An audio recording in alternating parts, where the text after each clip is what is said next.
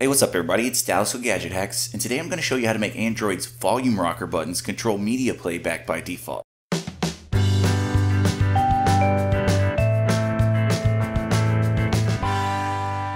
Now this is something that has always annoyed me about Android because I use Tasker to control the notification and ringtone volume on my phone. But basically Android by default only controls the ringtone and notification volume when you're using the volume buttons on the phone. And those same buttons won't control media playback until after you've started playing a song or video.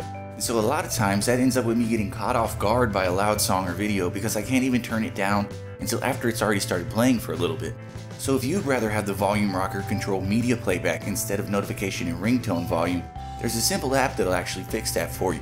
It's called Rocker Locker and it's free on the Google Play Store, but the best part is it doesn't even require root. It does run a little background service, so there might be a tiny bit of impact on battery life, but beyond that, it's a really simple app.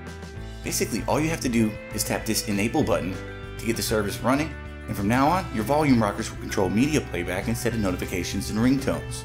And the service will even start up automatically on boot, so you can just set it and forget about it. But for the full breakdown, including a direct link to that Play Store page, be sure to check out my article over on GadgetHacks.com. And as always, we'd appreciate it if you would like and comment on this video and subscribe to our channel.